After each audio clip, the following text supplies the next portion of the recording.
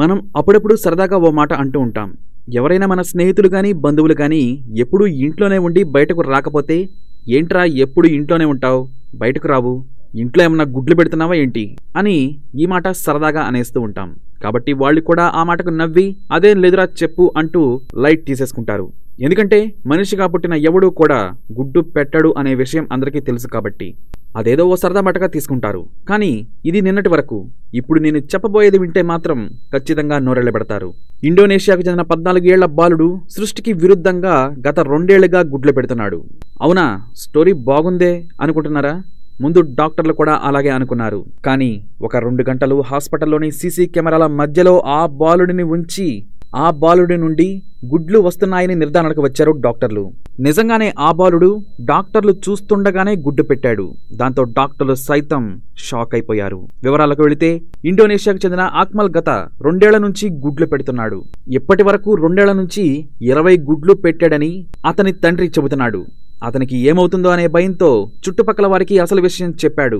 అతడు చెప్పేది ఎవరో నమ్మకపోగా హేళన చేశారు. దీంతో ఏం చేయాలో తెలియని ఆ వ్యక్తి డాక్టర్లను సంప్రదించాడు.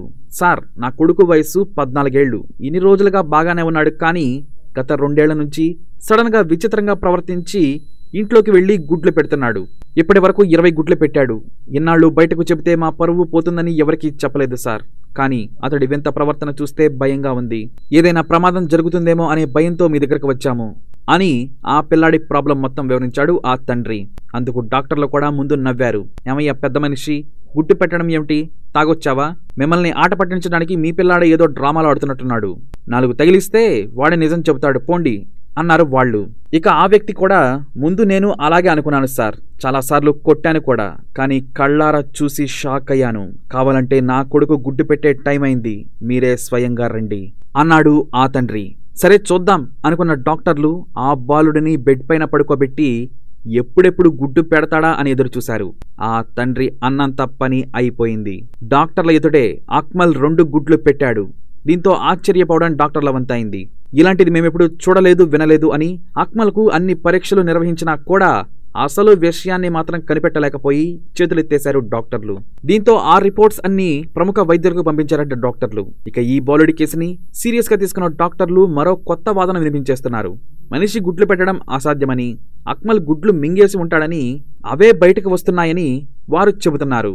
అయితే అక్మల్ తండ్రి మాత్రం తన కొడుకు ఇంతవరకు 1 గుడ్డు కూడా మింగలేదని చెబుతున్నాడు.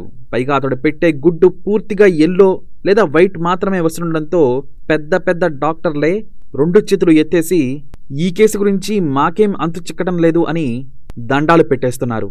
మరి ఈ బాలుడి పరిస్థితి ఇప్పుడు చాలా తీవ్రంగా పరిగణనలోకి తీసుకున్నారు డాక్టర్లు, అలాగే సైంటిస్టులు. ముందు ముందు ఏం జరుగుతుంది తెలియాలి అంటే మా ఈ ఛానల్ని తప్పకుండా ఫాలో అవ్వండి. ఈ వీడియోపై తప్పకుండా మీకు అప్డేట్స్ అందిస్తాము.